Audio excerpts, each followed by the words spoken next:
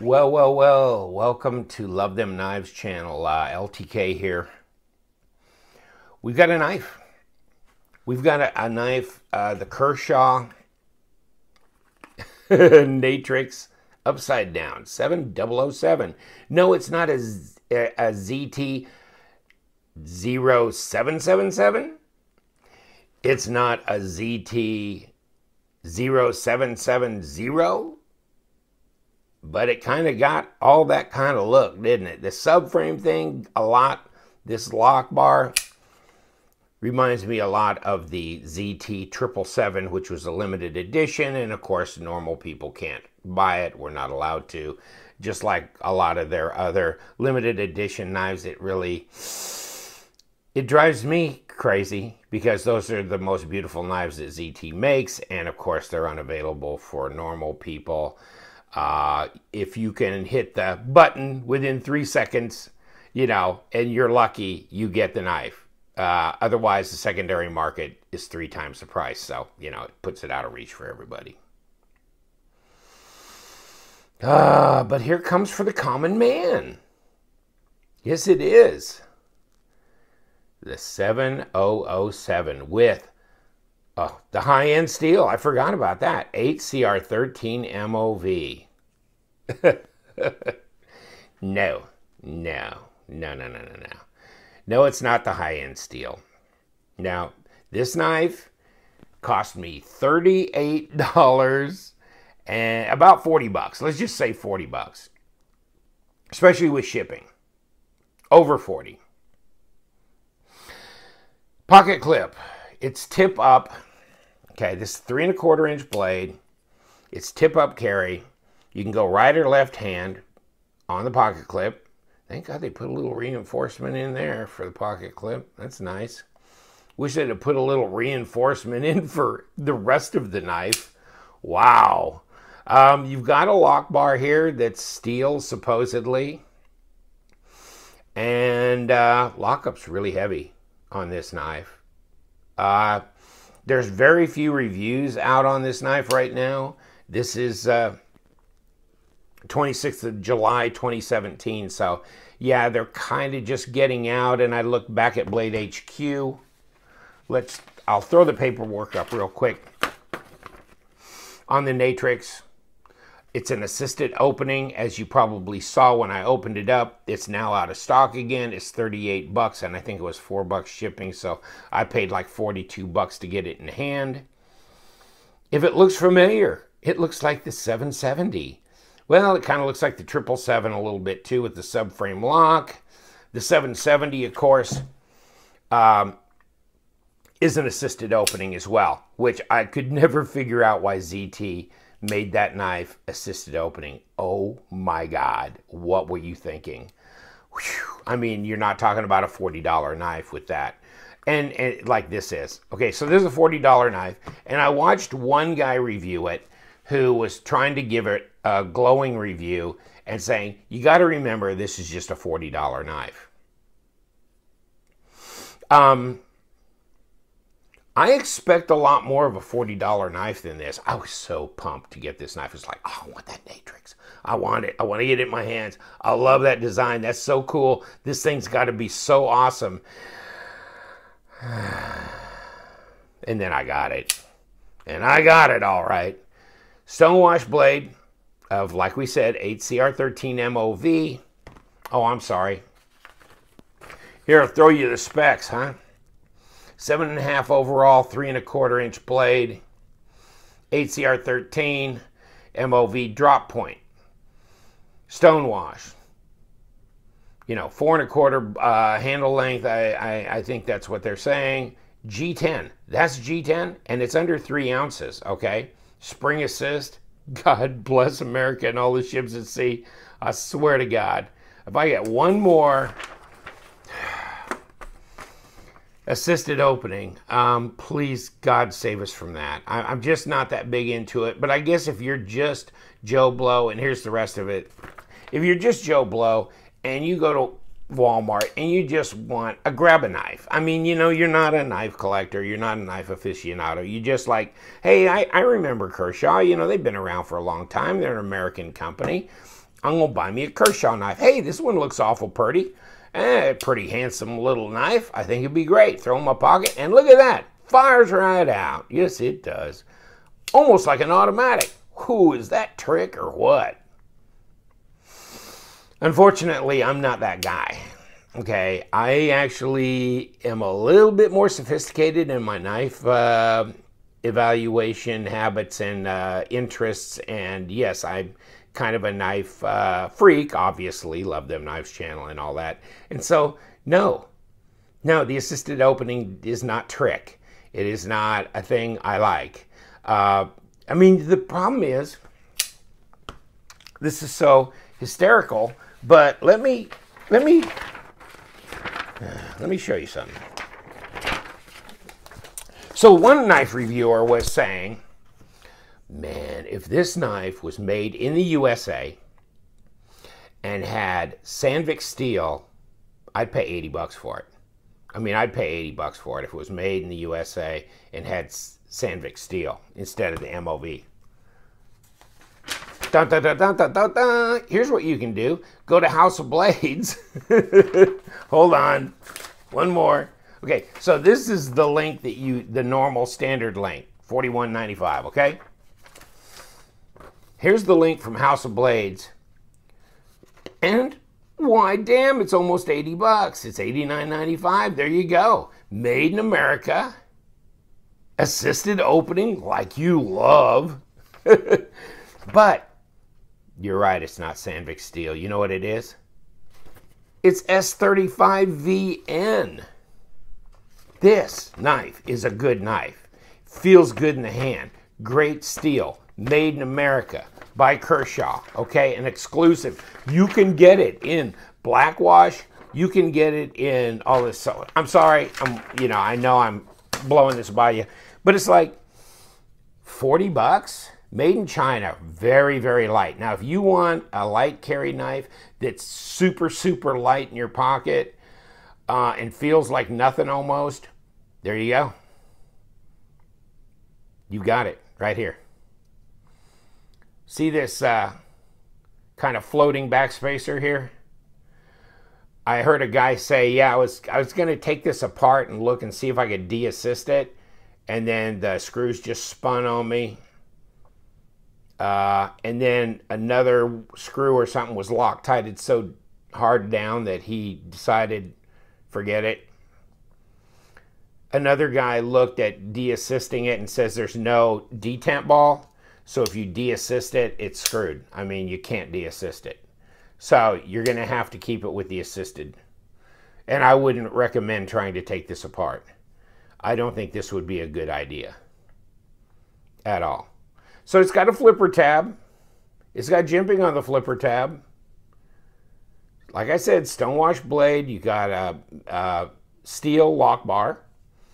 Pocket clip you can move from side to side. Very light.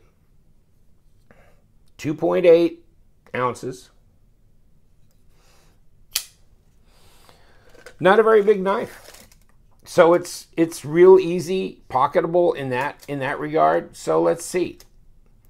Yeah, about 3 1/4 if you measure it down here at the bottom. 3 5/8. I mean 3 3/8, 3 1/4. I mean, to me that's 3 1/4, but 7.5 overall, which is 19 centimeters. And a little over, well, about 80 millimeter blade length. Okay. Let's take a look at the thickness of the blade steel here. So 0.115 of an inch, which is way under an eighth, so it's not even as thick as an eighth. It's 2.91. A lot of the stuff we do here is like 3.5 to 4.5 millimeters. This is a lot thinner than that. So it's a lot thinner. Probably make a good slicer. This blade grind along. Now this is sharp. And let me roll a piece over here. It is a sharp blade. I mean, roll it back this way. Got to follow through, right? Got to follow through. In any case, so yeah, I mean, it comes sharp. Cutting some paper, does that mean a lot? No, but I can feel that the blade's sharp. So it comes pretty sharp, okay? So that's not a problem.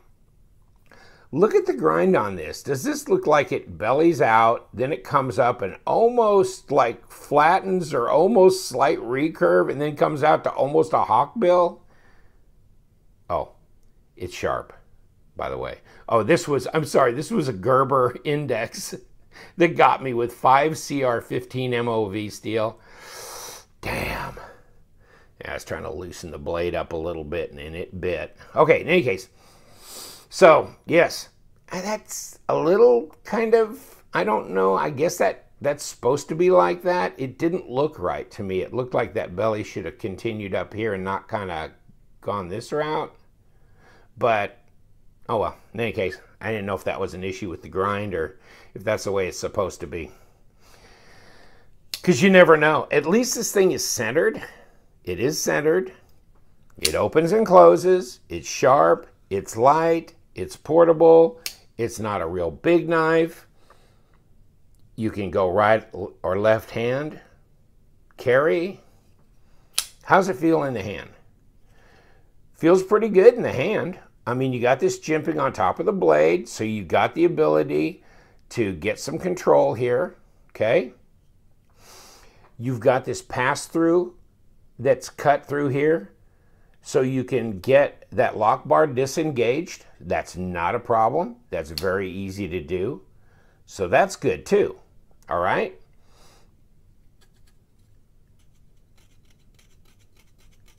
I don't know if you can hear that. It just feels hollow and cheap. This G10, it's not like most G10, which that is different. That's got a thicker, heavier feel to it.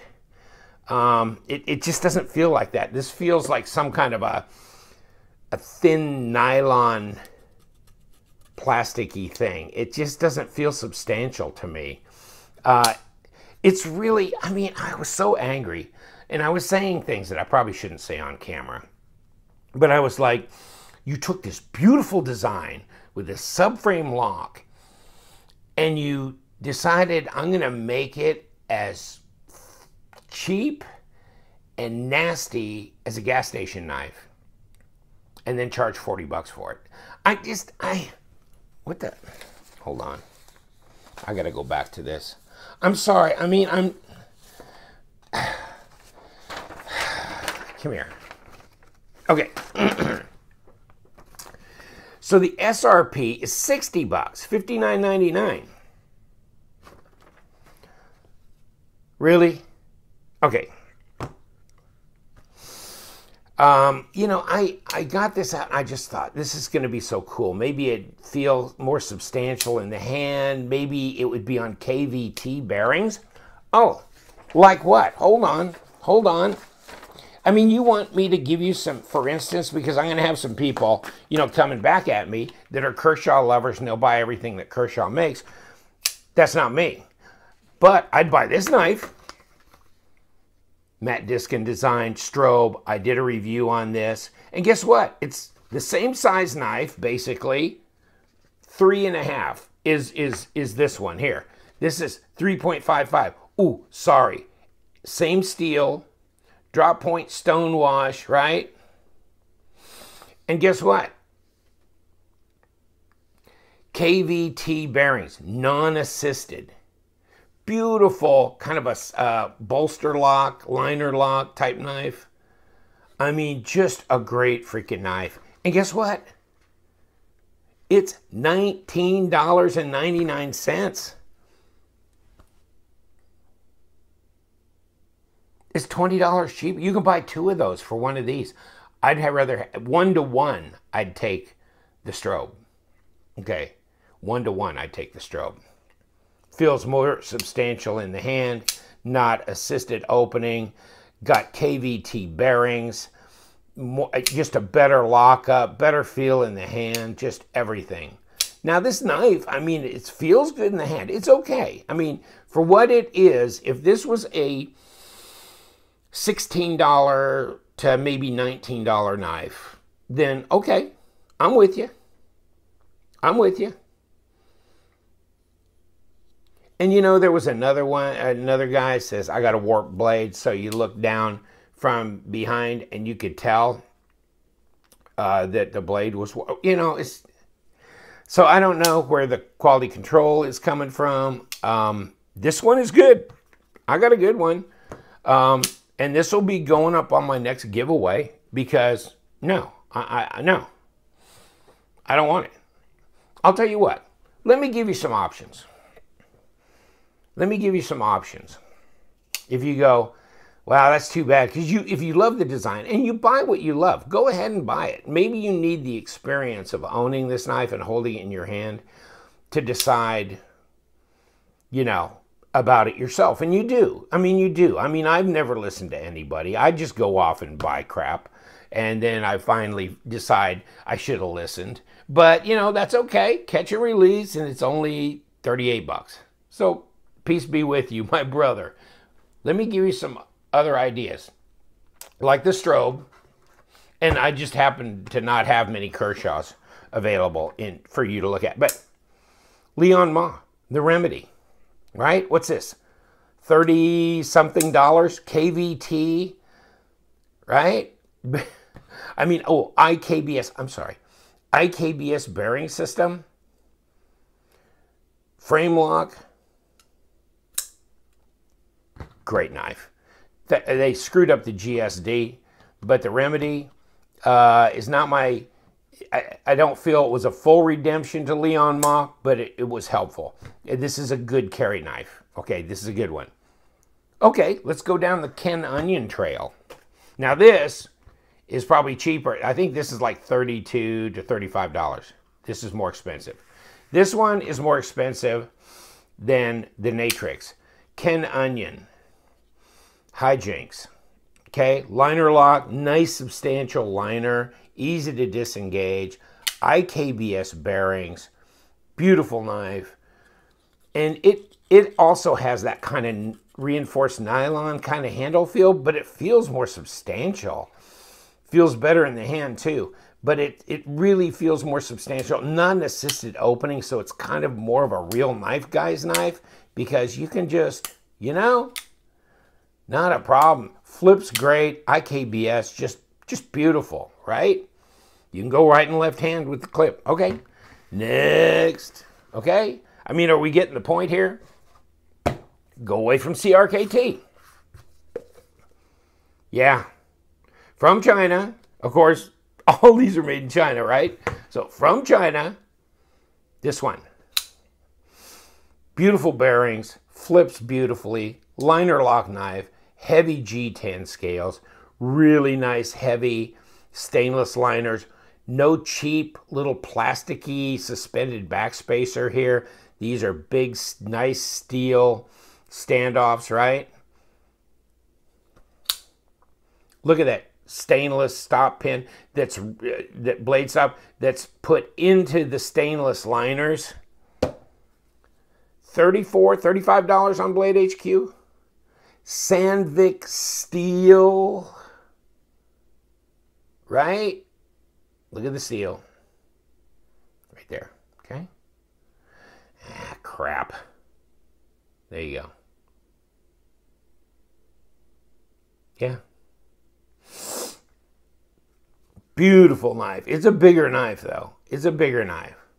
So the Natrix, you know, I mean, yes, then we are kind of comparing a little bit apples and oranges because you wanted something super light, maybe. So, Ken Onion. Yeah, that's a bigger knife, too. I get you. How about Icoma design? Flavio Icoma. The fossil. Now, this is the full-size fossil. This is like 45 bucks. So, a few bucks more. Compact fossil. So you want something compact? There you go. Same size, same price. IKBS, not assisted, flips great, hammered metal got the stop pin that goes into a metal line. Look at the stop pin here. It goes into these, into the very, very thin plastic. Okay? That's it. That thing is put into plastic. Okay? Not like it's run into full metal liners for support here.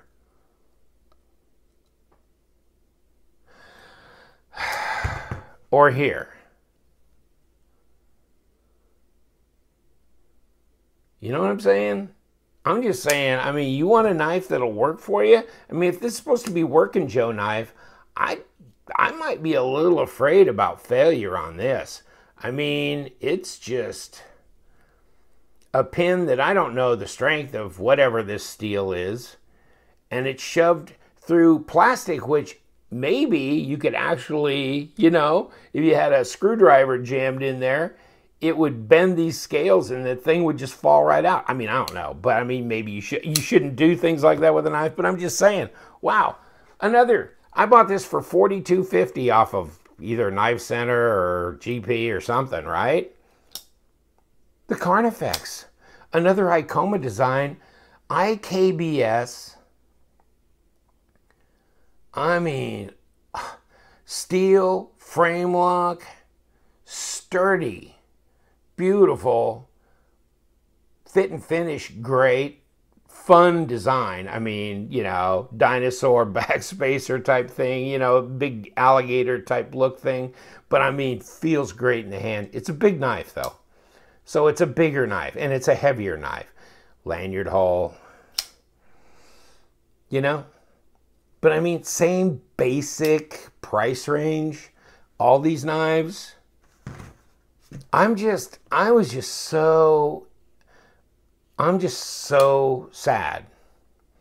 I really am. I'm sorry, but, and you know, it's okay to have a light knife. Okay, it's okay to have a knife that's light. This is a light knife. I'm going to carry this knife, not this knife, but it's okay to have a knife that's light. Got no problem with that. There are those times when it's nice to have a light carry knife. Let me show you another light carry knife that's half the price. Again, Cold Steel Holdout 3, right? This is extremely sharp, triad lock, will not fail, don't have to worry about a stop pin right here, right? Sharp as anything, incredible. No HCR13 on here. This is AUS 8. Okay, that's at least better than that. And pretty much the same as light and about the same size. A little bit smaller, actually. So you want something small, light carry? I don't know. I was just really disappointed. I really was. This feels like, I hate the assisted opening. Put KVT on here. Put some steel liners in here. And put that pin through the steel liners. And make it available in different colors. And make it for $28. I think you'd have a winner then. Wow. Because I'm sorry, guys. Huge disappointment. I'm sorry. You want another knife? Half the price. Twice the knife. Firebird. Ganzo. Right? Oh, I'm sorry. This is carbon fiber G10 laminate. But look at steel liners. Nice thick G10 backspacer. Look at that. Metal for the stop pin. The G-lock. Oh my God. I mean, this thing will open and shut almost too well, right? It's just incredible. Blue hardware. What, 25 bucks? 440C steel. Okay. Can we go again? You want to go again? How about HX Outdoors? The ZD010. Okay? 8CR14 MOV steel, super sharp, heavy, big, nice, thick steel liners, right? Black G10 backspacer, green G. I know I'm not focusing 100% on the Natrix. I don't know that there's a lot to focus on. I mean, we got the length, we got the weight, we understand the materials. It feels cheap. It feels light, but it just feels cheap. Chintzy. It's kind of like somebody painted this and it's not a real thing. It's like, I don't know. I mean, I don't know. Now, I guess, if you want a really, really light carry knife and you just love the design, then get it. I mean, I'm not telling you not to buy it. I'm just saying I'm not going to own it. It's not going to stay in my collection. I mean, if I want this is $22. Okay? This is incredible. It's super, super sharp. The bearings are incredible. The action on this thing is unbelievable. As are these other knives. As are this knife. As is, I'm sorry. I mean, at least, whatever. Ken Onion design, this and that. So, I mean, get the strobe. Matt Diskin design. $19.99. I just, if you want the best knife for the money, that's one thing. If you just love this design and you want to kind of fantasize about having the 777 limited edition or the 770 ZT, then, get it. And you may like it. I mean, it cuts. It's got steel that sharpens. It'll be totally functional. It just seems iffy to me. I don't know about hard use holding up to that, but it'd definitely be a light carry, and it's not that inexpensive either. It's not that inexpensive, so that kind of creeps me out a little bit. Just saying. Sorry, it's just not a winner in my book. This is a winner. This is a good knife for 40 bucks. This one, no. This one, yeah, that's 48. 32. I'm not giving you the measurements of some woman's bust. 32, 38, 40. But, 34. I mean, Sandvik, I don't know. It just, bearings, non-assist. Peace be with you, my brothers. What can I say? I'll tell you what. I'll throw this in my pocket any day. Any day. Before that. This doesn't even have a lanyard hole. I mean, at least, some of these do. Whatever. Just saying. In case you wanted a lanyard hole as well. Take care, my friends. We love them knives. Some knives we don't love as much as others. But I'm just here to give my opinion, and I know that I'm going to catch grief on this maybe. But I'm just sad because I'm disappointed because I really wanted so much more for this knife. I really did. I was really so pumped. But this is going to be, no. Nope, not staying in my collection. So, subscribe to my channel because when I get to 4,500 subscribers, I'm going to have a giveaway. And this will be on it. There you go. Take care. Yes, we do. We love them knives. Stay sharp.